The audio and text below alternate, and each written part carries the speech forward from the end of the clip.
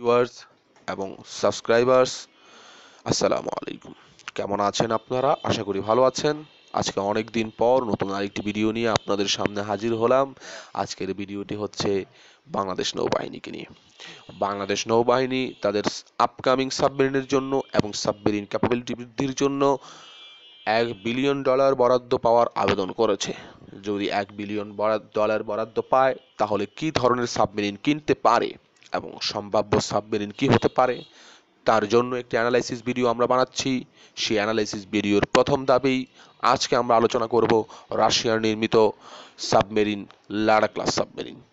ভিডিওটি শুরু করার আগেই যারা আমাদের চ্যানেলটিকে সাবস্ক্রাইব করেননি তারা আমাদের চ্যানেলটিকে সাবস্ক্রাইব করুন। যারা আমাদের চ্যানেলটি সাবস্ক্রাইব করেছেন নতুন ভিডিও নোটিফিকেশন পাওয়ার জন্য বেল বাটনটি প্রেস করুন। মূল ভিডিওতে আসা যাক। লাডা ক্লাস সাবমেরিন হচ্ছে রাশিয়ার নির্মিত একটি অত্যাধুনিক সাবমেরিন যা কিলো ক্লাসের আপগ্রেড ভার্সন। এই সাবমেরিনটির ন্যাটো রিপোর্টিং নেম হচ্ছে সেন্ট পিটারবার্গ ক্লাস। এই সাবমেরিনটি অ্যাডমিরালটি শিপইয়ার্ড লিমিটেড তৈরি করেছে। এই সাবমেরিনটি 2010 সালেই সার্ভিসে আছে এবং মাত্র একটি বানানো হয়েছে এবং আরও দুটি সাবমেরিন নির্মাণাধীন রয়েছে। এই সাবমেরিনটি হচ্ছে একটি অ্যাটাক সাবমেরিন। এই সাবমেরিনটিতে রয়েছে একটি এআইপি সিস্টেম অর্থাৎ এয়ার ইন্ডিপেন্ডেন্ট প্রপালশন সিস্টেম, যার ফলে এই সাবমেরিনটি বেশ কয়েকদিন পানির নিচেই ডুবে থাকতে পারে। এআইপি হলো এমন একটি সিস্টেম যা রাসায়নিক বিক্রিয়ার মাধ্যমে অর্থাৎ পানি থেকে হাইড্রোজেন এবং অক্সিজেনকে আলাদা করে এবং অক্সিজেন সরবরাহ করে, যার ফলে অক্সিজেনের জন্য সাবমেরিনটিকে পানির উপরে আসতে হয় না, যার ফলে এটি বহুদিন পানির ভেতরেই থাকতে পারে। এ পর্যন্ত আমরা আগেই বলেছি সাবমেরিনটি দুটি তৈরি করা হয়েছে, 5টি তৈরি করার পরিকল্পনা রয়েছে এবং 2টি তৈরির পর্যায়ে রয়েছে। এই সাবমেরিনটির ওজন হচ্ছে প্রায় 2700 টন। এই সাবমেরিনটির লেন্থ হচ্ছে 72 মিটার এবং বিম হচ্ছে 7.1 মিটার, ডট হচ্ছে 6.5 মিটার। এই সাবমেরিনটিতে একটি ইলেকট্রিক প্রপালশন মোটর থাকে পার্মানেন্ট ম্যাগনেট হিসেবে। এই সাবমেরিনটির ইঞ্জিন ক্ষমতা হচ্ছে 2700 হর্স পাওয়ার বা 2013 কিলোওয়াট।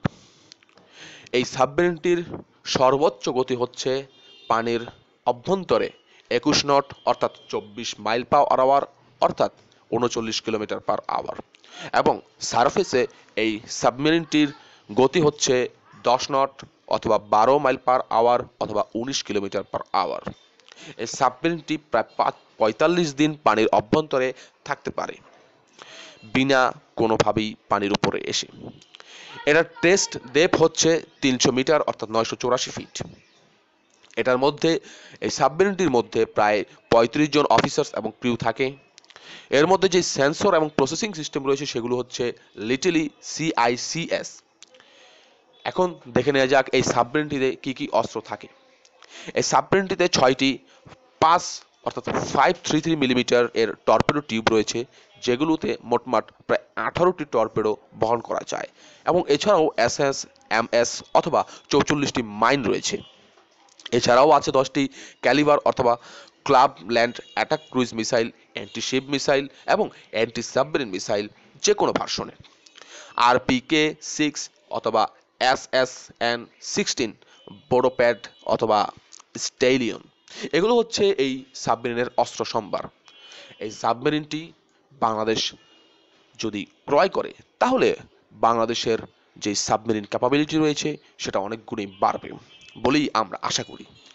আপনাদের কাছে ভিডিওটি কেমন লাগলো এবং এই সাবমেরিনটি কি আসলেই বাংলাদেশ নৌবাহিনীর হতে পারে বা বাংলাদেশ নৌবাহিনী যদি এগুলো ক্রয় করে কীরকম হতে পারে, আশা করি আপনারা কমেন্টে জানিয়ে দেবেন এবং ভিডিওটি ভালো লাগলে লাইক করবেন, শেয়ার করবেন।